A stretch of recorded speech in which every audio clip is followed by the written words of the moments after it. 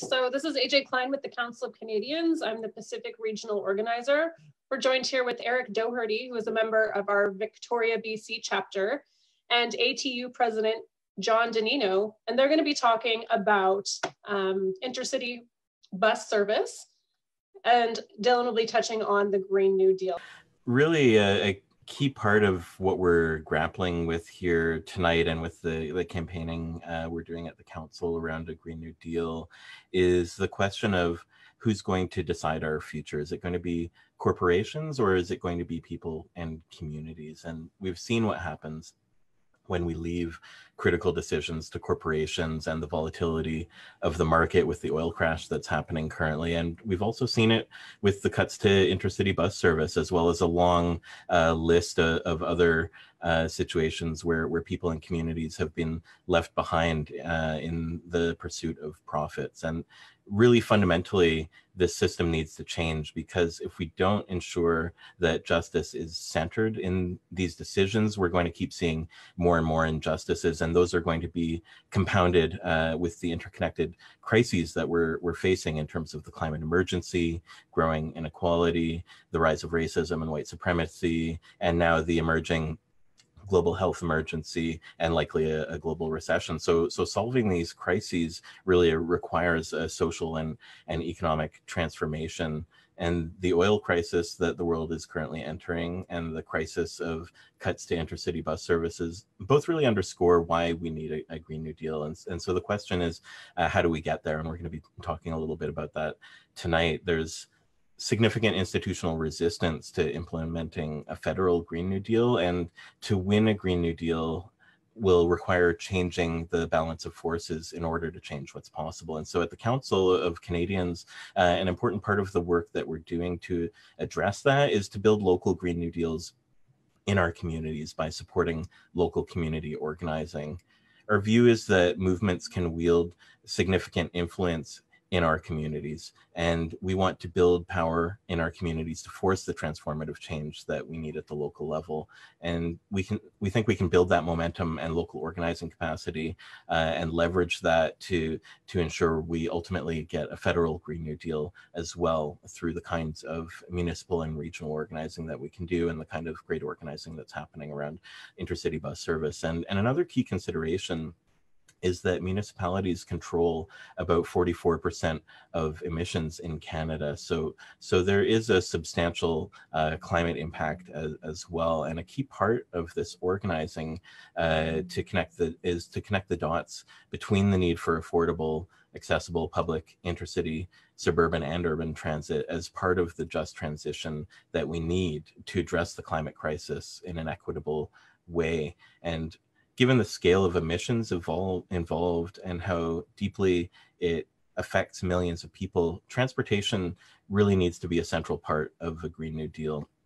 In terms of the general work that we're doing at the council to build Green New Deal communities, in addition to transportation, we're also working with people and movements and communities from coast to coast to build Green New Deals that also address infrastructure, including housing and municipal and commercial, as well as land use planning and reining in developers, and public services in general, and building a future with low carbon jobs, as well as Indigenous rights, equity, democracy, and food, water, and agriculture are key to a low carbon future as well, in terms of how we manage them in an equitable way, and of course energy and electricity. So fundamentally, we do want to build local Green New Deals that include municipal and regional action, but it's not just about winning resolutions and ultimately at the federal level, it's not just about winning legislation, it's about building the kind of communities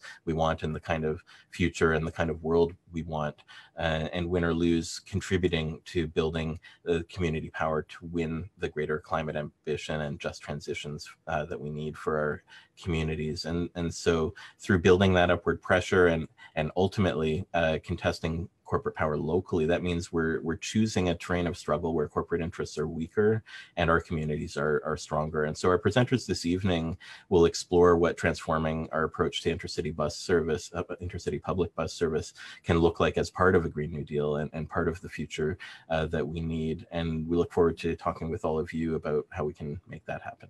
Thank you. Thanks, Dylan. And now it's time for us to be joined by Eric Doherty. Eric, over to you. Thanks, AJ. I just want to start by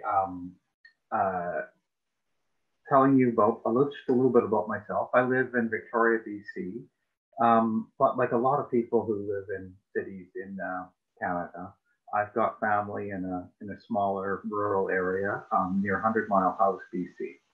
And I didn't used to think that the Greyhound bus service was so great.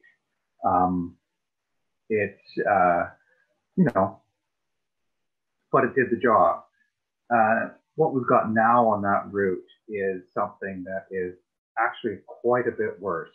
And I'm going to start my presentation and dig into that. Okay. And I also just wanted to mention that that I'm speaking to you from unceded Lekwungen territory in the midst of the beautiful Salish Sea.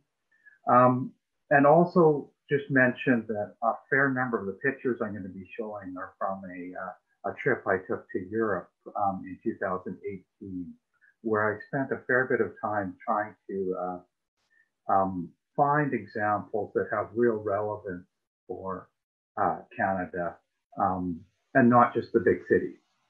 This particular photo is from a small town called Umeå in Sweden, which is about the latitude of Prince George, and quite a different city from Prince George,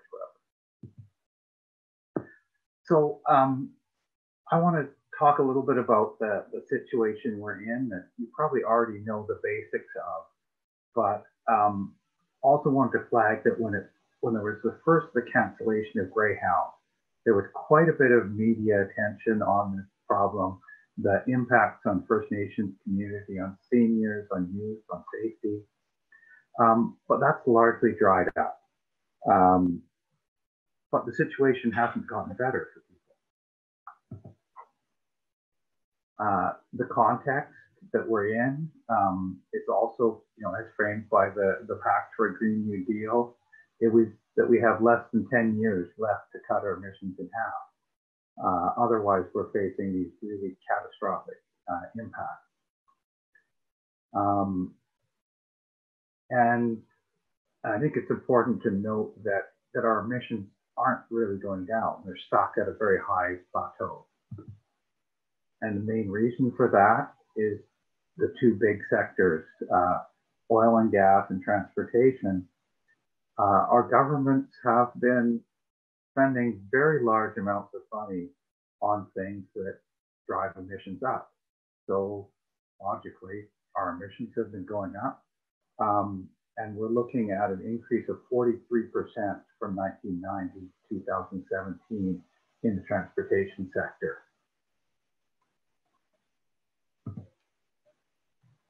And the way this works is pretty simple. If you spend billions of dollars on wider roads in big cities, they just fill up. The biggest driver of increased emissions in the transportation sector in Canada and many countries around the world is spending on urban highway expansion. And this does a number of different things. One thing it doesn't do, it doesn't make people's commutes easier. It doesn't make them faster. What it does is it makes people's lives less satisfying, shorter, increases the commute time, increases exposure to air pollution, social isolation, and interestingly, it also makes people more susceptible to the corporate media.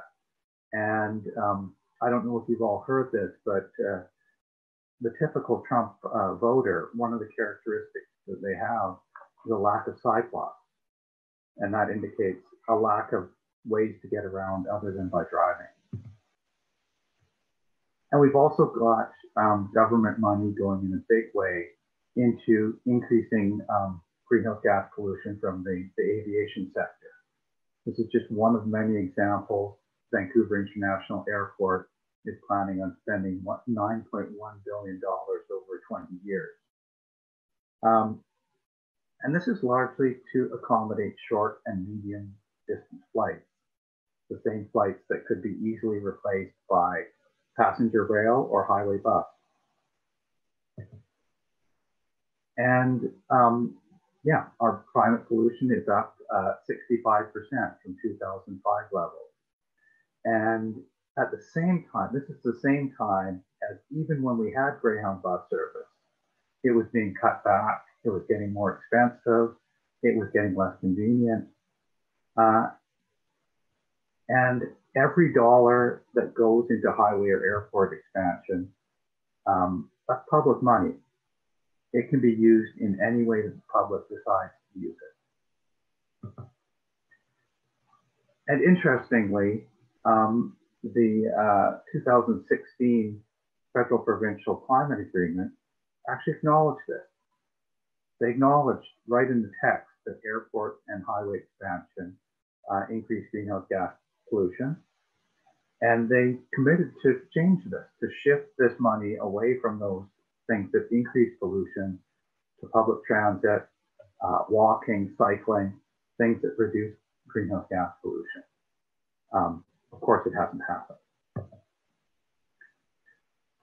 And so basically, if governments are actually forced to implement their own policy and stop spending money on urban highway expansion, there'll be billions of dollars a year available. Of course, that's not enough for the whole Green New Deal package that we need, but there's also huge room for wealth taxes in this country. And as the photo shows, even the rich kids are in favor of higher taxes.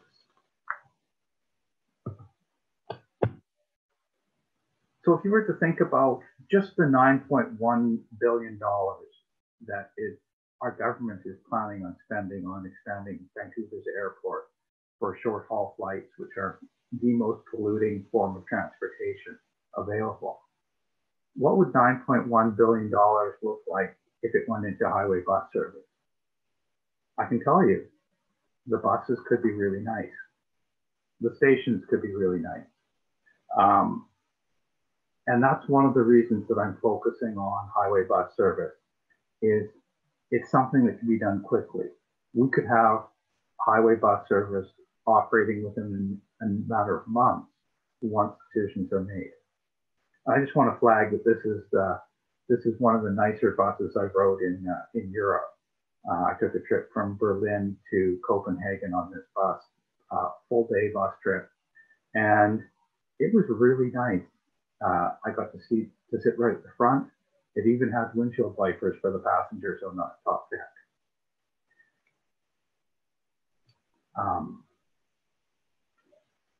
And I also want to flag that that the overemphasis, which has happened in some discussions of the Green New Deal, the overemphasis on high-speed rail has a real potential to divide the cities from rural areas and small towns. This has actually happened in Europe, where high-speed rail has been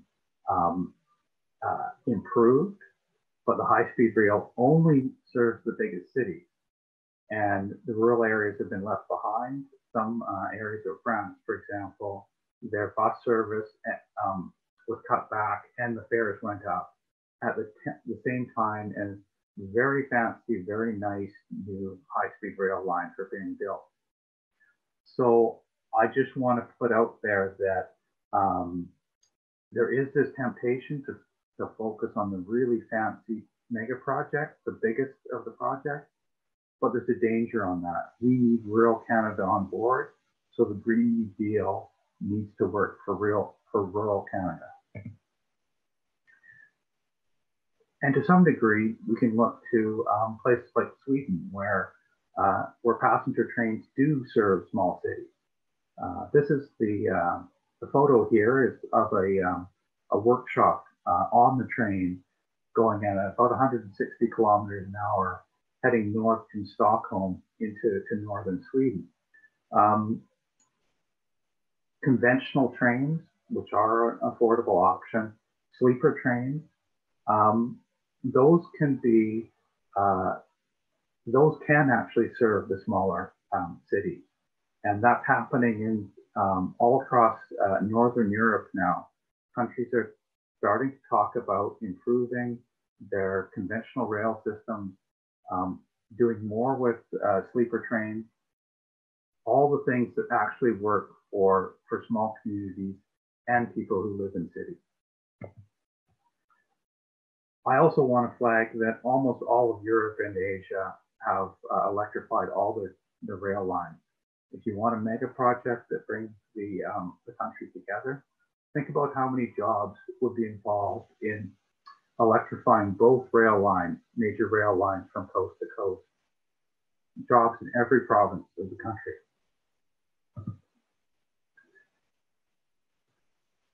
But again, there's some real challenges with rail, high costs, long timelines, and just the fact that right now, most of our rail time is taken up with bulk commodities like oil and coal.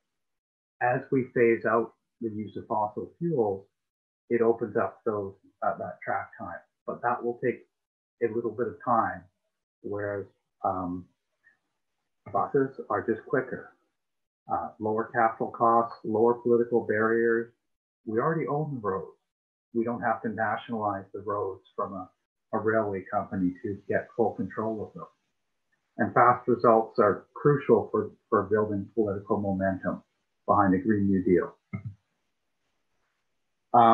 There's also a lot of good fits with other Green New Deal proposals, like the proposal, Delivering Community Power proposal of using post offices as community hubs, multi-purpose community hubs with electric charging. If that's also where the bus depot is, it makes that hub all the more viable. And the bus is a way of moving people, but also moving mail.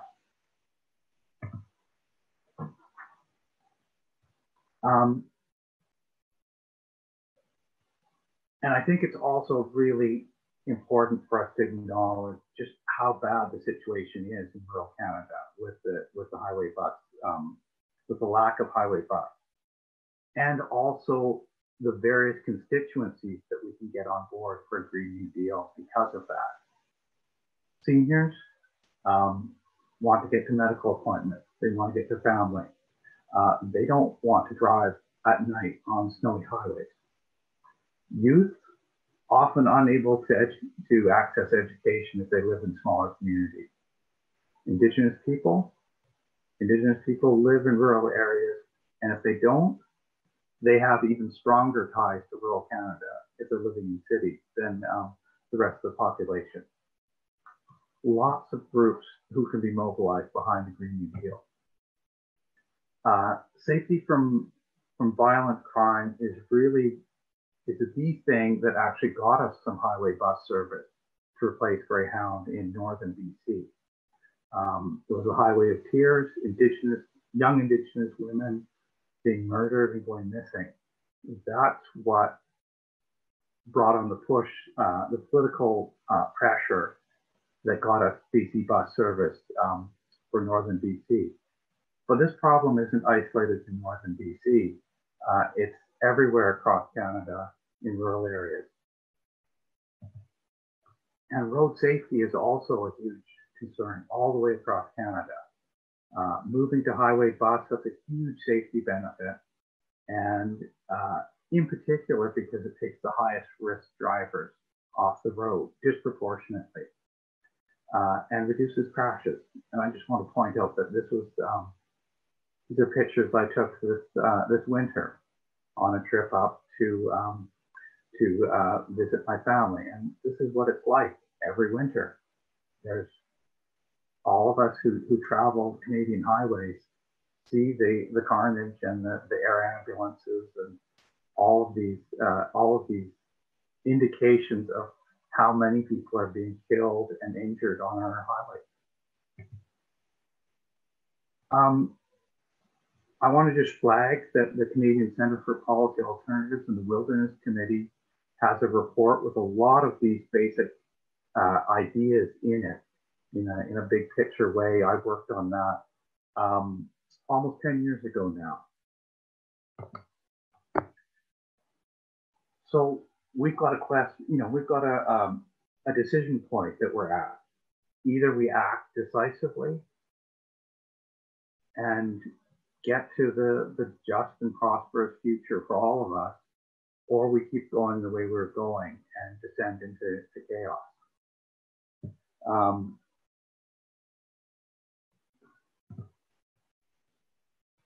And I also want to flag that the young people who are pushing hardest for climate action are also very ready and willing to move away from the automobile society.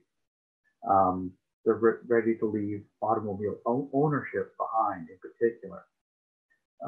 Vehicle ownership is down very rapidly all the way across Canada. Quebec has some of the best data where young men, vehicle ownership went down 20% in just 5 years. And beyond the small communities, I want to raise the issue of seniors everywhere in Canada.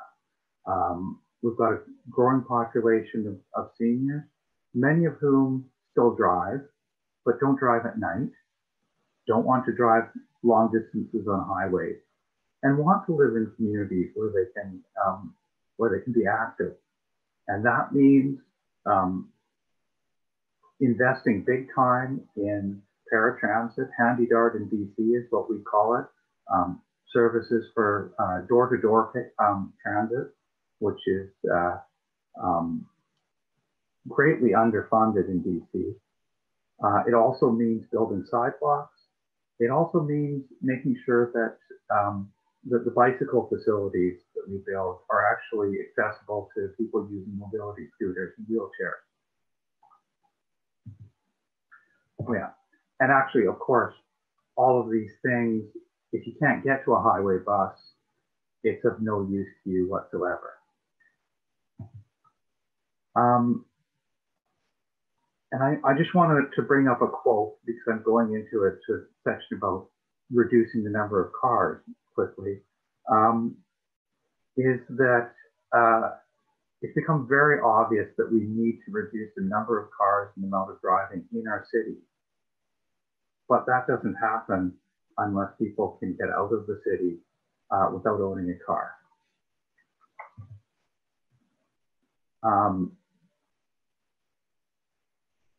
And the studies that we've seen and the experiences we've seen out of Europe and Asia and North America, everywhere, is that where there's less road space, people drive less.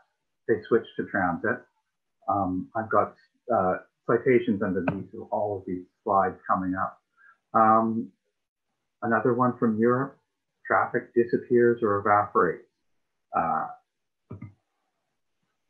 And reductions in roadway capacity tend to produce social and economic benefits without worsening traffic congestion.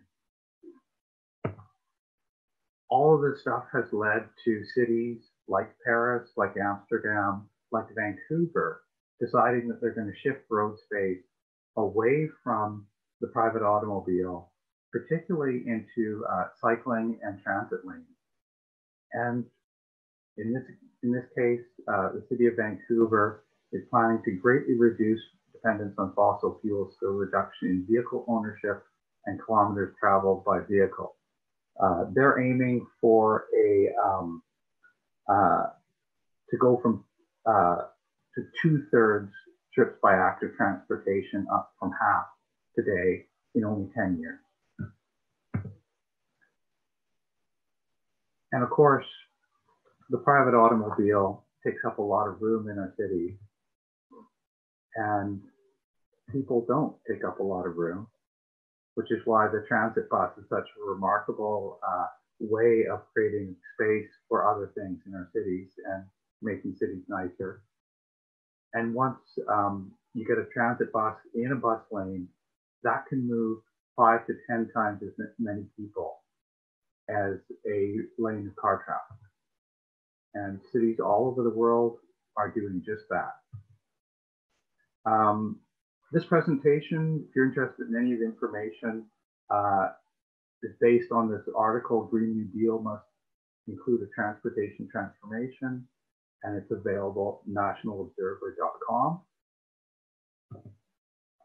And just as we're shifting to John's presentation and then discussion, I want to flag that I believe that the Council of Canadians is one of the organizations that really best positioned to reach rural areas, small cities, and also connect to the city, to the bigger cities on the issue of a Green New Deal that works for everyone.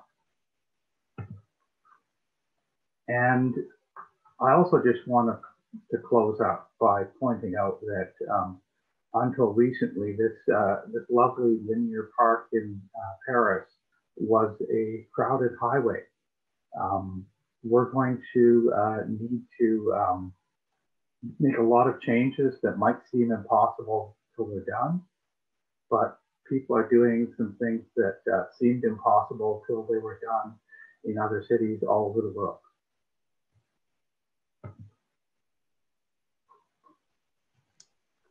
Thanks so much, Eric. John, I believe, let me unmute you here. Yeah, John, over to you. Well, thank you so much. I'm glad to be here this evening on this very important topic. So let me start off by saying who ATU Canada is. So ATU Canada is a labor union in this country, representing 34,000 workers from coast to coast. We represent operators, maintenance staff, ticket takers, the transit professionals who move nearly 160 million rides per month. That's a huge number. And so, you know, I took over in 2018 as the ATU Canada president. And shortly after my election and my introduction into a new position, I was faced with the reality of the announcement of the exodus of Greyhound in Western Canada. And in very quick fashion, we mobilized at ATU Canada and took our fight to Ottawa. And we went and we met with the Minister of Transportation, Marc Garneau. Disturbing, but not unexpected. The federal government really had no interest in what we had to say, in our fight for those good paying jobs, and in what appeared to us as leaving millions of riders stranded in Western Canada. We sat and we chatted for quite some time. A lot of commitments were made, but nothing was delivered in the end. And, you know, as the previous speaker, Eric, a lot of the decision makers do what they have to do, but don't consult the actual people that use the service and don't really care, in my opinion, on what that impact looks like. So understanding that we had a crisis on our hands, ATU Canada decided that we needed to do something. We needed to understand what our citizens and the riders were faced against and what that reality looked like. And so when you're lobbying with governments, they always think that we're doing it from a union perspective and we're only after looking at employment for our workers. But we wanted to put real people, real names, and real faces behind what this looked like for us and what people were saying. So what we did is we looked at the exodus of Western Greyhound, and we understood that it had an immense human cost. Access to mobility, the freedom, community, family, healthcare, and all of the other public services that were at risk for millions of Canadians across this country. And to help us establish what that looked like, what we did was we teamed up with an audio documentarian by the name of Emily Liedman of Rank and File Radio. Some of you may know who she is. And she produced, in conjunction with ATU Canada, an hour-long documentary. That documentary is entitled Still Waiting for the Bus, The Unnatural Death of Prairie Inner City Transit. If you want to view it, you can view it at atucanada.ca. So some of the things that we learned, which we knew, but we wanted to reaffirm, is what we heard from all of those people who were affected. Eric alluded to some of the things that we would have been discussing, but we spoke to Indigenous riders who require that service to get to medical appointments, their social visits to and from work. We spoke to students in universities who relied on this service to get them home on the weekends, to help work the farms that their parents were working on and could no longer do that. We heard from the women's shelters, and we understood how many women were seeking refuge from abusive partners, but couldn't afford any other form of transportation like taxis to get to where they needed to be. We heard from riders who were very, very uneasy and disturbed by getting into things like Uber and ride-sharing programs when the service was unregulated. And they knew quite well that they were uncomfortable because they weren't sure that those people operating those vehicles had gone through the necessary training and were actually professional drivers, who were licensed and were insured to move them to where they needed to be. We also heard what was really, really interesting to us. We heard from a researcher who was looking at the psychosocial impact of being unable to connect with family, with loved ones, and who individuals were forced to change their lifestyle dramatically and negatively. It impacted how they lived every day. And I guess from our perspective in the labor force, it was absolutely concerning when our transit professionals, almost 1,000 of them lost their jobs through the exodus of Greyhound in Western Canada, the demise of STC in Saskatchewan. We were never consulted as stakeholders in how that was going to look. But we have operators, transit professionals who call us regularly saying, I used to service that route and there was a sick person who was going for cancer treatments and I don't know what happened to them anymore. I'm not sure how they got to and from their medical appointments. And we're concerned about those people that they moved every day because those transit professionals, those operators, built relationships with those people. They built relationships where, if the bus was supposed to be at a certain stop at a certain time, they would wait a minute or two extra so that that sick individual who needed that service would make it on time. They would stop on unscheduled routes to make sure that people could get in and off the bus when they had some physical challenges in inclement weather. Our operators have taken this very, very personal, and it's affected a lot of them and the impact not knowing on where their riders have gone to. Some of the things that we learned is that with the exodus of these services in Western Canada, there has been no thought by any level of government on wanting to reintroduce this service throughout Canada. Quite frankly, when I met with levels of government, they said it's a provincial issue. We'll let the provinces decide on how this is going to look. And we're going to shift to private contractors because it's more cost effective. Well, the reality is that those private transit companies are only after the profitable routes. And transit shouldn't be about profit. It should be about moving people to and from where they need to go. And, where they have failed is that they have not allowed for integration of transit between communities. I stood on the corner in Winnipeg watching a minivan, which was the replacement for Greyhound, coming from Thunder Bay and driving through Northern Thunder Bay into Winnipeg. And it didn't have wheelchair access. it didn't cater to the people living with disabilities. These are real people and real lives affected. And when I saw that van pull up, I mean, quite frankly, I was totally appalled. And the disrespect that the government has given the taxpayers and the riders of this country are, in my opinion, second to none. And we don't deserve that, and our riders don't deserve that. We look at transit not just about the good paying job.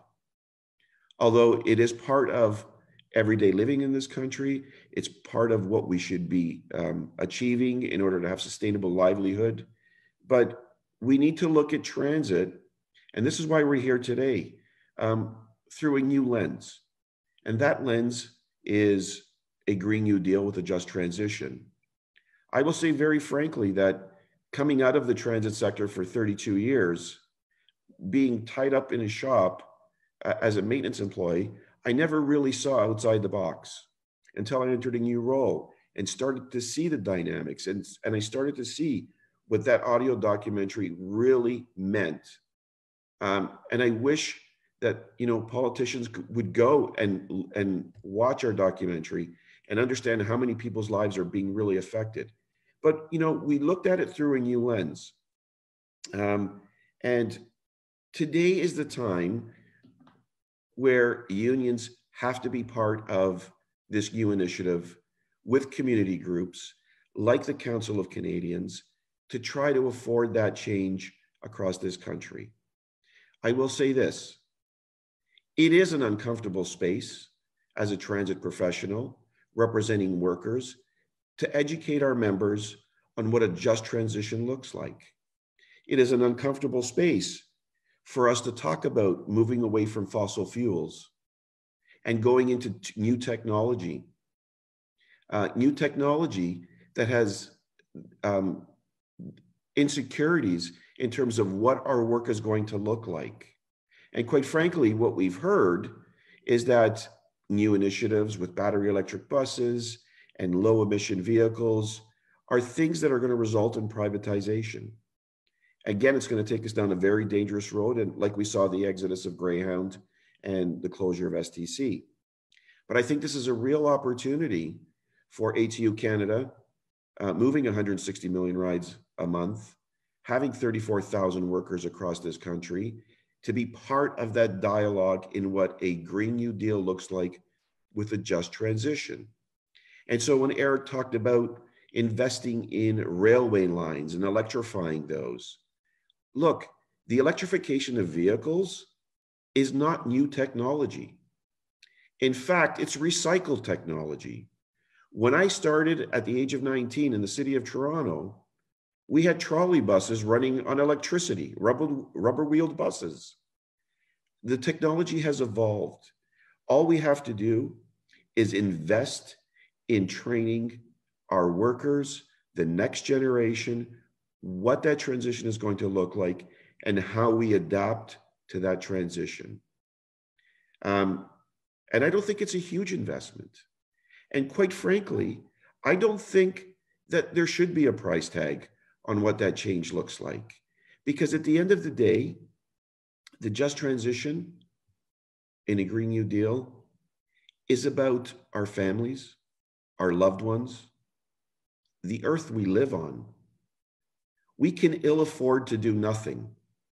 And we're prepared at ATU Canada to send that message, work with all of the advocacy groups, all of the community groups to help deliver that message. Some will say, and some have said, well, what is the cost of the transition? How much is it going to cost us to make that transition? My response to that is, and my response to the decision makers is, what is it going to cost not to do it? Our climate, our earth, our loved ones, and our children will be the recipients of our neglect. ATU Canada is willing and is on board. We have some great staff that's working on the initiative, debriefing us on a regular basis, educating even myself on what this looks like And with groups like the Canadian Council and Eric Doherty and all of the advocacy groups, I think this is the time where we can make that change. So we have a couple of slides, just of some of the work we did when I actually went out to Winnipeg and moved across northern Winnipeg. I wanted to see for myself what had really happened out there and trying to understand how vulnerable and how people were affected. So what we ask is, if you're listening, you can go to our website again. You can look at the audio doc at atucanada.ca. On there, we also have a pledge that we would encourage you to sign that we can use in some of our advocacy work. This picture that you're looking at is a picture that was taken by Emily Liebman. And you know, it's a telltale picture. We're looking at what used to be a community-driven bus on that route. And our young ones and our people and our vulnerable in low-income families don't have that service, have to walk in sub-zero temperatures and in inclement weather, and have to get to where they have to go without any safe, reliable, affordable transit. I had, while we were out there, we actually looked at the first Greyhound bus. It was called Northern Bus Lines in Winnipeg that was servicing, and we were able to procure this bus. This bus goes back to the 50s. This is something that's been part of our history and part of what we do and how we move Canadians, and these buses are now gone. Hugely troubling. Again, it's another picture of the bus. I'm there with Emily Liebman, who actually did the audio documentary for us. Wonderful young lady. She did great work for us, really able to capture what people are talking about and what they're missing with intercity transit. I was out there with the MLA. We did a couple of press conferences, trying to build some momentum. And we have a real opportunity right now in Saskatchewan with the provincial election coming forth in the next couple of months. ATU Canada will be out there working and demanding the restoration of STC in Saskatchewan. Over 200 communities that have suffered the loss of intercity transit in Saskatchewan. And this picture you see now is in Brandon, Manitoba. This is the old Greyhound terminal. It was eerie to see nothing there. Nothing. An abandoned station. The lifeline for Brandon to the rest of Winnipeg has been cut. Those images, for me, were life-changing. You know, I'm fortunate I live in a city, the city of Toronto, where public transit is readily available. It was difficult for me to understand what not having a transit service means until I actually saw that picture and stood there, as the documentary says, still waiting for the bus. And finally, you know, Eric had said it as well. Look, transportation is a human right. The market can not afford to have intercity transit. We know that transit jobs are green jobs. We need more of them, not less.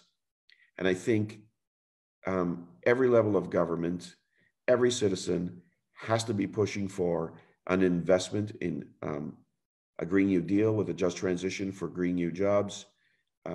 We can ill afford not to do it. This is also, you know, the social impact, the environmental justice, and of course, the reconciliation with the Indigenous peoples. Thank you. Thanks so much, John. We'll go ahead and launch right into a couple questions.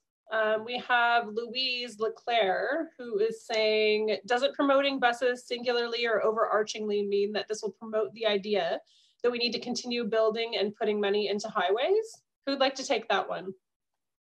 I wouldn't mind taking that. Okay, and Eric, if you want to as well afterward, you're more than welcome.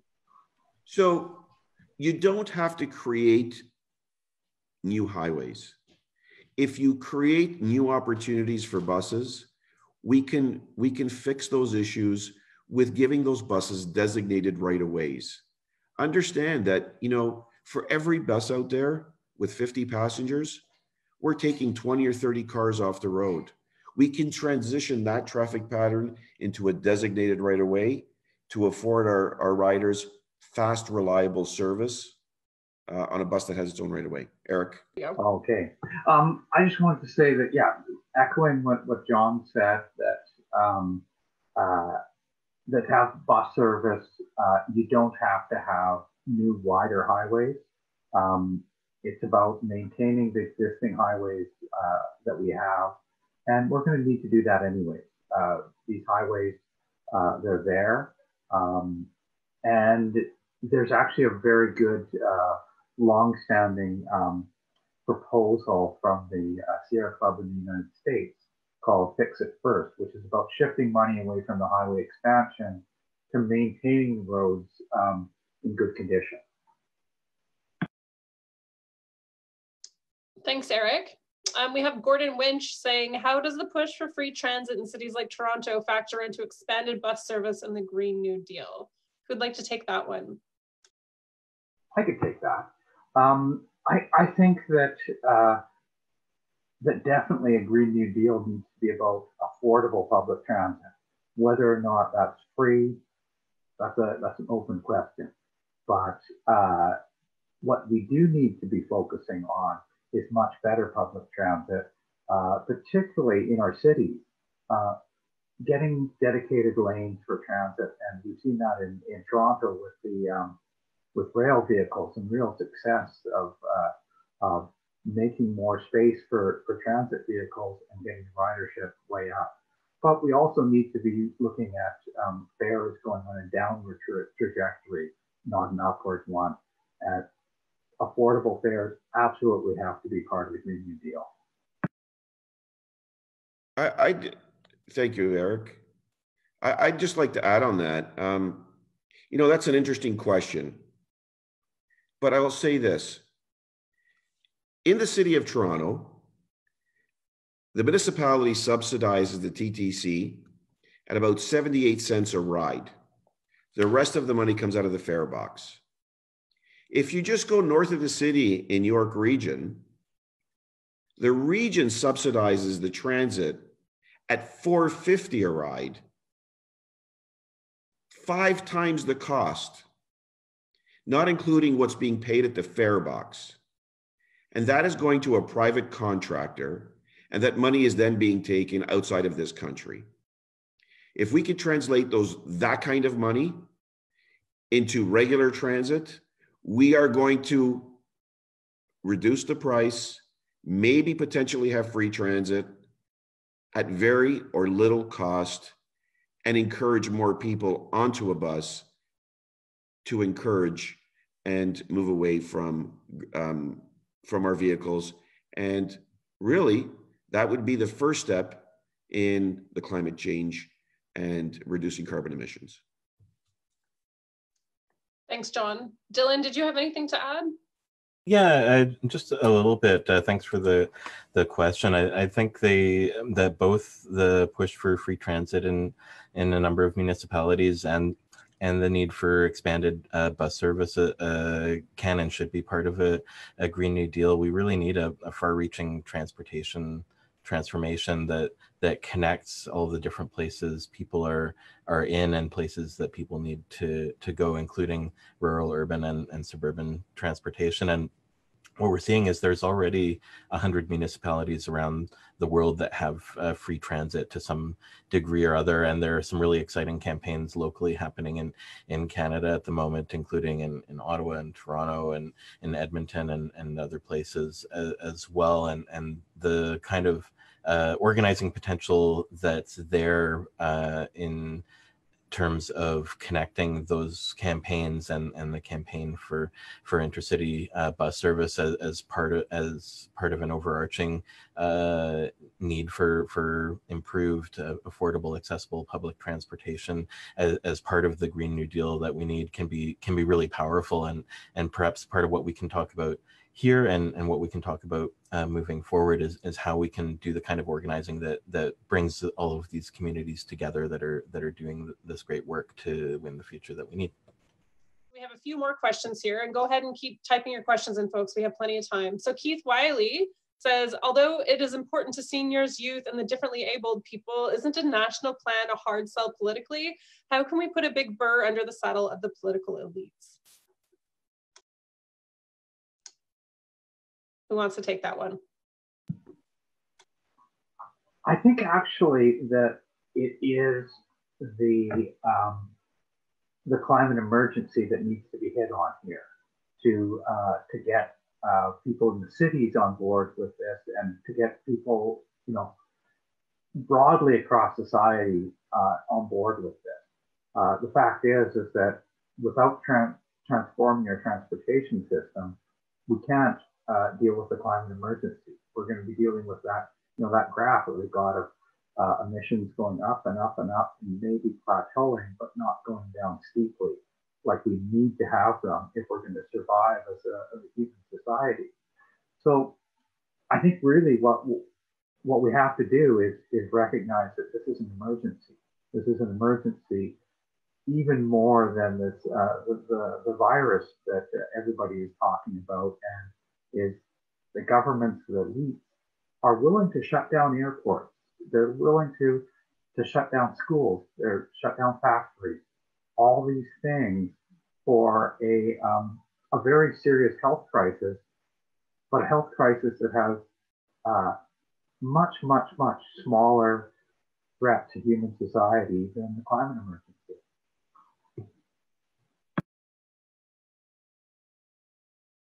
Does anybody else want to take a stab at that one, or should we move on to the next question? Look, here's what I'm going to say.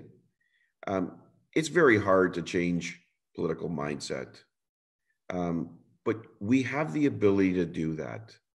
And how we do it is we lobby. We go out and advocate. We have to put their feet to the fire. Look, as I said earlier when I was speaking, for myself, it was a very uncomfortable space, and maybe not a popular one amongst my members, to talk about a Green New Deal and changing the kind of work that they do. But if it's in our heart, I don't care whether if I ever get reelected again. It is about this. It's about our world, and we have to hold our decision makers as accountable as my members will hold me. So only we can make that push. We know far too well that when we leave the decisions up to the decision makers, they have failed us. So let's go pressure them. Thanks for that, John. Okay, we'll move on to the next question. This is from Mark Beeching. He says, privatization in handy dart prevents the development of electric vehicles. Seniors and people with disabilities represent a huge demographic. How can we include the disabled community in the Green New Deal? Any takers? Well, Mark, you could have called me personally. Oh. But look, that's a very difficult question. And what it's about, in my opinion, is we need to educate. We need to educate our riders. We need to educate our workers. We need to educate politicians. You know, a year and a half ago, before I got into this role, I heard climate change, I heard Green New Deal, but I never really dived deep into what that really meant.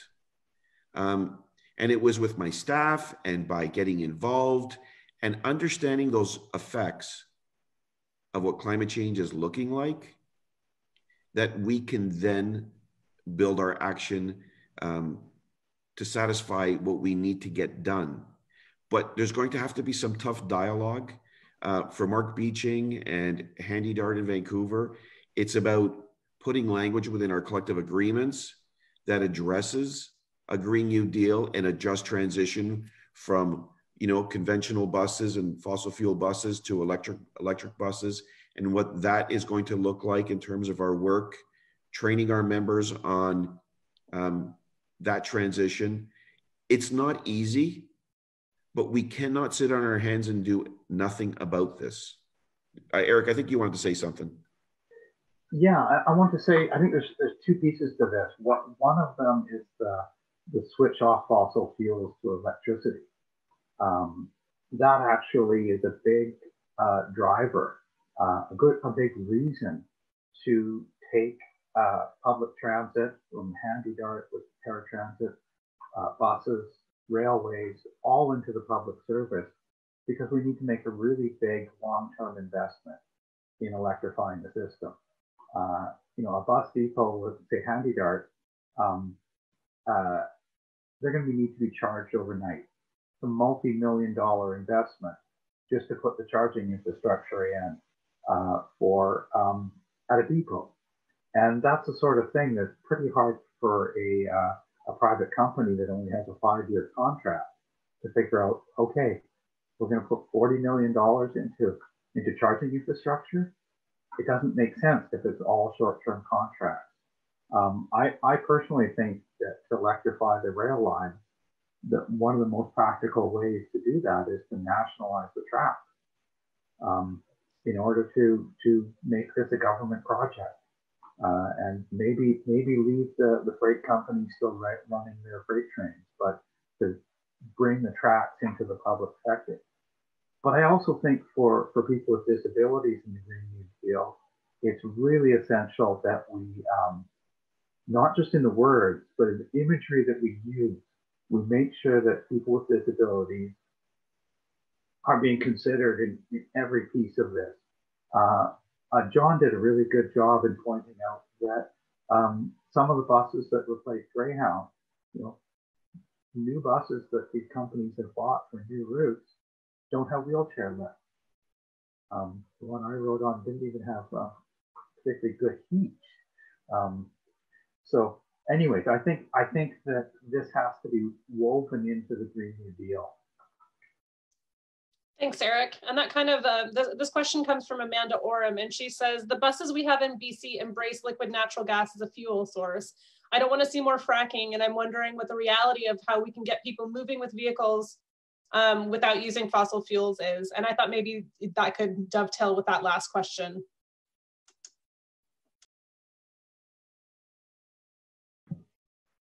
Yeah, I think it's really, this is one of the problems we have in BC in particular, is that the government has been spinning fracked gas as some kind of climate solution. All the information we have, particularly coming out of Europe, is that these gas buses using what they call natural gas are just as bad for the climate as diesel buses burning tar sands oil. The electrification of transit is it's a huge issue. I think one of the really interesting pieces of it is the potential return of the trolley bus as a battery bus. In particular, I did some research while I was in Europe, went to a conference, and a consultant from Berlin was there and talking about how they thought that the most practical way of electrifying their bus fleet was to run trolley wires like they have in Vancouver, but to only be part of the route, to be battery buses charging as they drive. The technology is there, but I think only a few geeks like me really want to dig into the fine details. I think the main point is, though, is that we can do it, and there's huge benefits, huge health benefits. Just the difference for me being in Vancouver, being on a diesel line and hearing a diesel bus go by or riding on one, just the difference in the noise for the people on the street or in the bus is just amazing. And even the air quality on the street, where you have a lot of diesel or natural gas buses, it's just not a nice place to be. These electric buses, like we have in Vancouver, they make the city a lot nicer. And that's what we can do. We can do what we need to do and make our communities nicer places to be. Thanks, Eric. Let's see, we've got Steve, and he says, how do you respond to those who insist that transit should pay for itself, despite all public transit being subsidized everywhere in the world, and highways and air travel being heavily subsidized in their own right?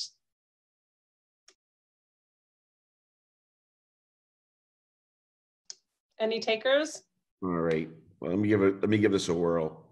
So transit is subsidized, but I will say this: in Canada, public transit, is the least subsidized in all of North America. So that's a huge problem.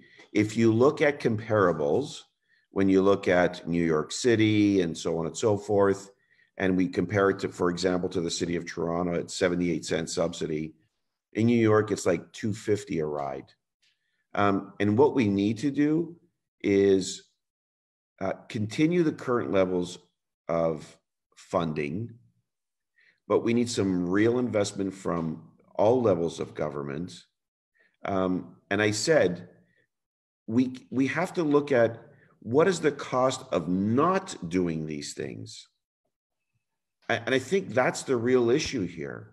You know, how many of us have stood on the corner of an intersection as a diesel bus came by and started to accelerate and propel, and you're sitting there and get a big breath of diesel in your mouth? Think of that every day, and think of that by every vehicle. You know, again, money's always an issue, but I think the long-term issues here are that money shouldn't be the issue because it's an investment in our world. And, you know, maybe they, instead of giving all this money to private contractors and their subsidies, take that money and reinvest it in our own people, in our own country, and let's move to where we need to. And that's a Green New Deal with a just transition for Canadians.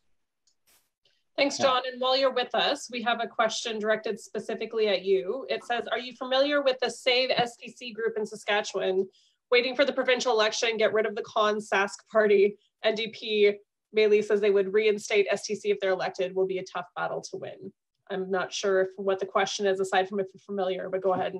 So I am familiar with it. My staff has been briefing me on it, and we are going to be doing some groundwork in Saskatchewan leading up to the provincial election. And we will be reaching out to some of those groups to do some advocacy work to see if we can build a dialogue and momentum on reinstating STC or some derivative of it to bring back intercity transit to that province. Thanks, John. So we're just about to move on to the part where we give folks an opportunity to get involved. But before we do any of our panelists have any parting words?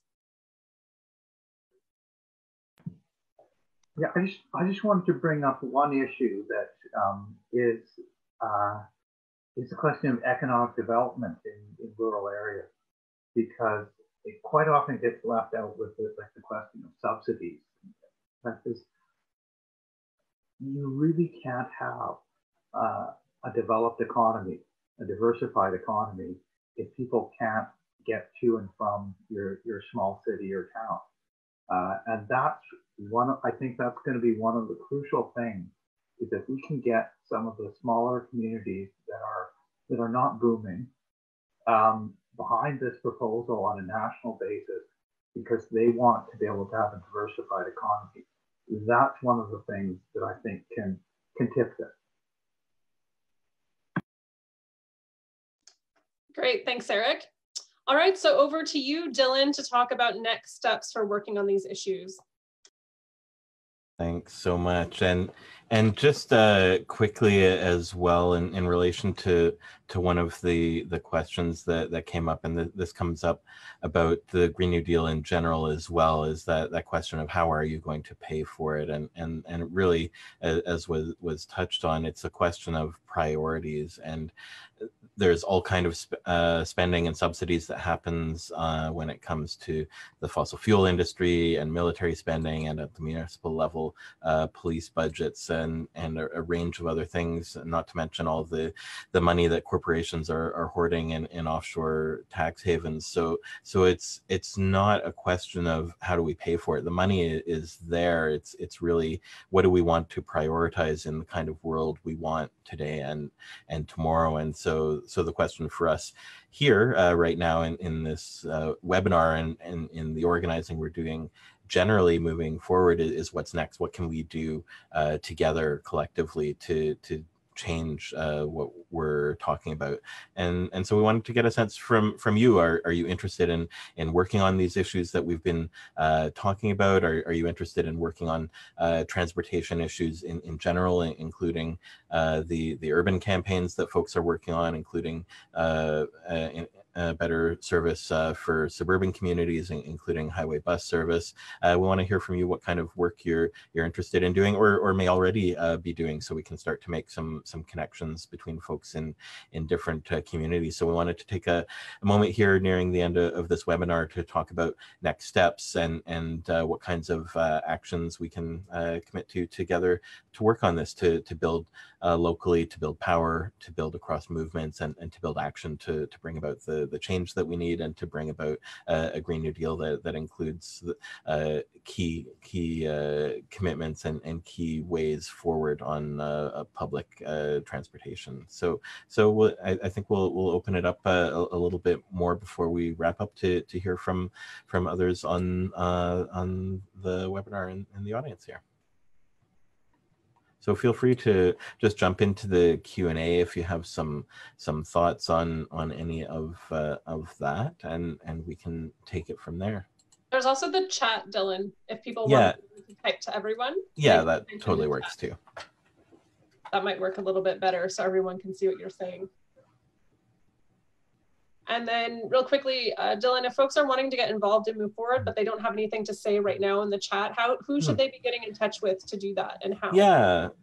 People can go to Canadians.org/Green New Deal, and we also have the organizing guide there for the Green New Deal Communities campaign. If you haven't already seen it, it's a good primer to get you started on local organizing, and there's a number of things in there around transit and transportation as part of the kind of local Green New Deals that we can be building in our communities. And you can also email us directly at greennewdeal@canadians.org, and we'd be happy to follow up with you and talk further beyond just today about what we can do together to move things forward. And folks, if any of you are wanting to type something in the chat, you just mouse over the bottom of your screen. There's a little conversation bubble there that says chat. And once you click on that, you'll see it open up on the right side of your screen. So let's see, we've got Penny. Hi, Penny, saying getting involved with politicians directly, joining writing associations, meeting with them, etc. Mm-hmm. I'm assuming that's in response to work that can be done. Yeah, and there's a question about material made up around transit for city and town officials. Definitely something we're looking into, as well as around other key issues like housing, and there's quite a few. So definitely, in addition to transit, if there are other key materials that would be helpful, we can definitely look at what might be possible. And also, just to add, there are in a number of communities Green New Deal coalitions that either exist or are coming together. So there are increasingly spaces where you can work with others across issues on local Green New Deals that can include transportation as well as other issues. And Gordon's just pointing out that Climate Justice Toronto is doing a lot of youth organizing for free and expanded transit in conjunction with groups like Free Transit Toronto, TTC Riders, Jane and Finch Action Against Poverty, QP2, and others. Yes, definitely. And similar initiatives are happening in a number of communities. And worth noting as well that Amalgamated Transit Union locals are involved in a number of those urban campaigns as well, since ATU, in addition to representing highway bus service operators, as was mentioned, represents urban transit workers as well. And Steve's from Transport Action Canada, and just advocating for public transport and highway bus service is definitely of interest to them, so that's great. And Saria is saying it's important to work on provincial as well as federal governments, because a lot of good things can begin with one province. Definitely, and we're very much looking at the municipal and community work that we're doing at the council as a way of providing upward pressure towards potential provincial Green New Deals as well. And there are a few places where folks are organizing on that as well.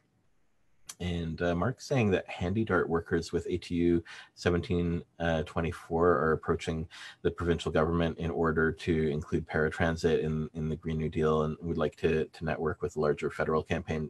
Definitely, let's follow up on that. There are a number of other intersections when it comes to disabilities as well. There's when it comes to snow clearing, it may seem on the face of it totally unrelated, but it is the case that in many communities in North America and Canada, snow clearing on roads is prioritized over sidewalks, which has disproportionate impacts on women and people with disabilities, since roads are predominantly single occupancy vehicles tend to be driven more by men, and public transit tends to be driven more by women. And in a number of places in Europe, for example, where they've flipped that on its head, it's had a very positive impact on mobility for women and people with disabilities, and factoring in those kinds of pedestrian dimensions when it comes to the overall looking at how people get around as part of transportation is really a key part of it as well. And that's just part of how we can be working together with a larger network of people working in communities from coast to coast around these kinds of issues across movements. And Amanda's saying Nanaimo has an environmental sustainability committee that's listening to how they can implement to aspects of a Green New Deal. So for folks in Nanaimo, definitely worth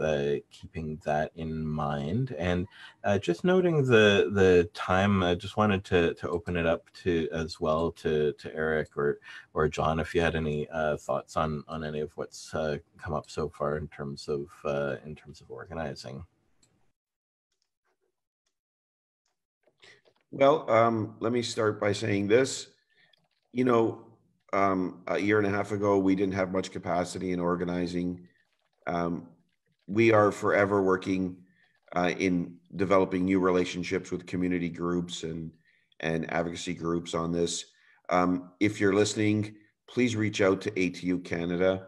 You can email us at office@atucanada.ca. We want to hear from your groups. We want to try to partner with you.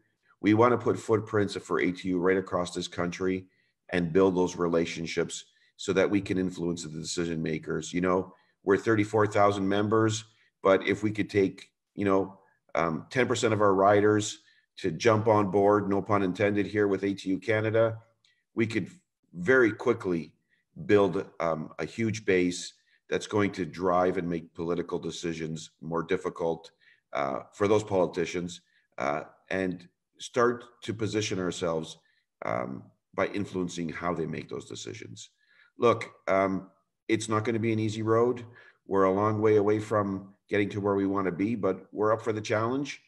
Please visit us again on our website. And I want to take this opportunity to thank you guys for having us on this webinar today. We'd love to participate in more of them, and we want to work with all groups across this country to make a change. Awesome. Thank you so much, John and Eric, and thank you both for the work you're doing. And Dylan, you as well. Thanks for joining us. And thanks everyone for joining us. I put the website for the Canadians, the Council of Canadians Green New Deal work in the chat section. Again, for any of you who are listening at home, that is canadians.org/Green New Deal. And you can also email us at greennewdeal@canadians.org. And I think that brings everything to a close, but we do have a recording of this if any of you would like to see the whole thing, who just got in touch or who would like to show your friends. Thanks so much. Take care, everybody.